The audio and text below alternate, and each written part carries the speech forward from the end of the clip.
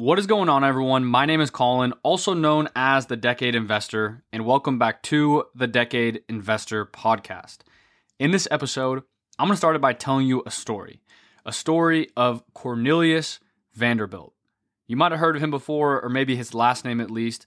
He is the man who provided Vanderbilt University with its initial $1 million endowment. So historically, he's a very prominent man, and at one point, he was very, very wealthy. At least his fortune was.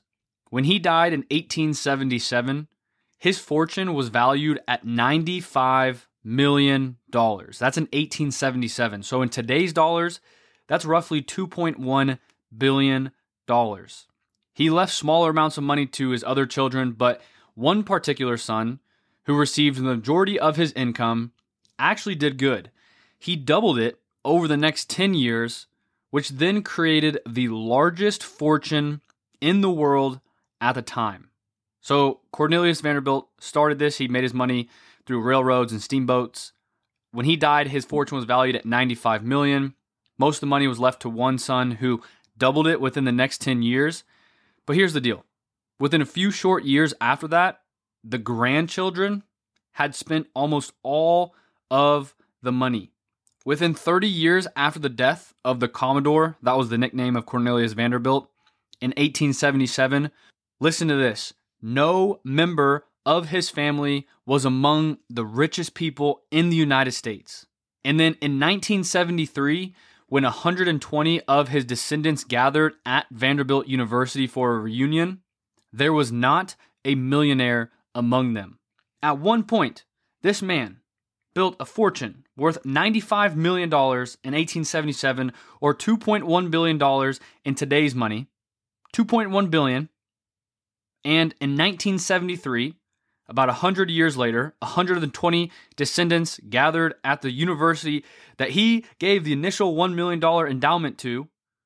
There was not a millionaire among them. Let me just give you an example.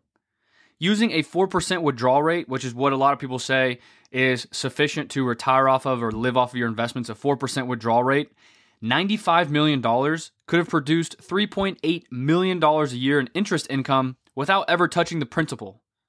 Obviously, it's not as straightforward as that, but that's just to show you that $95 million is a good chunk of change. That once you get wealthy, there's a way to preserve it. But in this scenario, with the Vanderbilt family and the Vanderbilt fortune, $1.95 million in 1877. In 1973, about 100 years later, none of the descendants that gathered at a reunion were a millionaire. Isn't that wild? And the reason I want to talk about this, and I'll explain here in a second after I tell one more part of this story, is right now we are going to go through the largest, what they say is the largest wealth transfer in the history of the world. Roughly $80 trillion will be passed from baby boomers to millennials and Gen Z. So where did this go wrong with the Vanderbilt family? It was a failure of teaching financial literacy. It was a failure of teaching future generations how to understand money, what it takes to get to a $95 million fortune in 1877. So because they don't understand, they just spend without worry. A prime example, one of the wives of the grandchildren went on after they got married to spend a ton of money only because she wanted to be quote unquote elite in New York. She spent $3 million on a house, which in today's dollars would be roughly $70 million on a house. She threw a party to try to get all the elites to like her and she could be included into it. The party itself cost $250,000, which is $5.8 million in today's money. And yeah, it worked. She got the approval of the elite socials. But in today's dollars, she spent $75 million to get accepted into the cool crowd. That's a prime example of you make a lot of money. Cornelius Vanderbilt amassed a great fortune, $95 million. One of his children learned, doubled the money, at one point was the wealthiest family in the world at the time, but then the next generation lost it all. And I know what you're thinking. Oh, well, that's not going to be my family. That's not going to be my family. There are some figures from Go Banking Rates. They show that 70% of wealthy families lose their wealth by the next generation. 70%.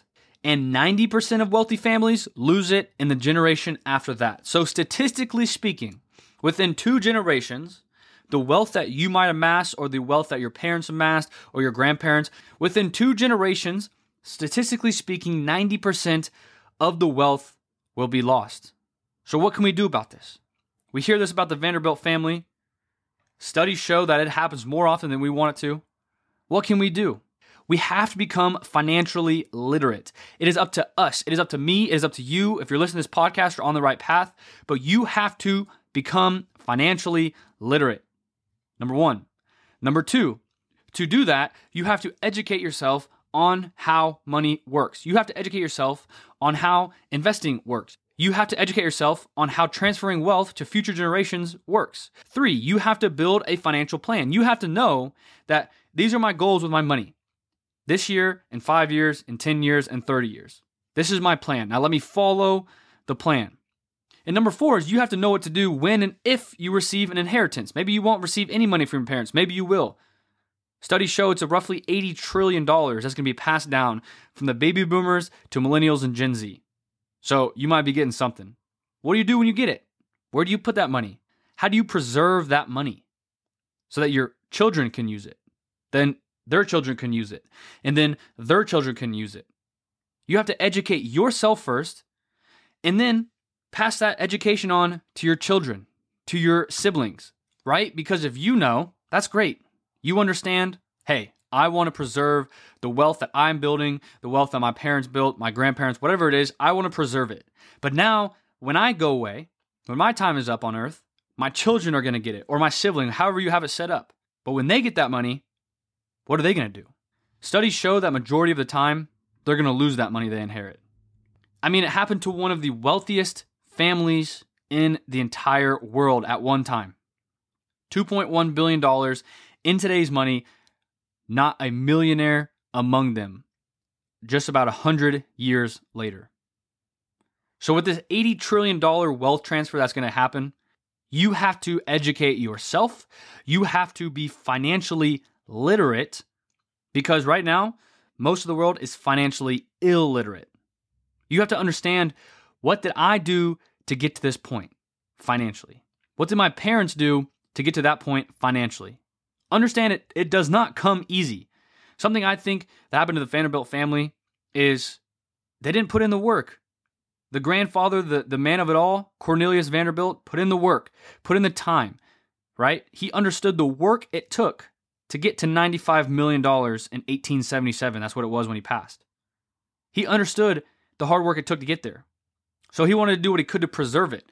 But then someone else gets it, his children, most of them probably spend it, the one doubles it, but then those children, the grandchildren of Cornelius Vanderbilt, spend most of that money because they don't understand what it took to get to where they are.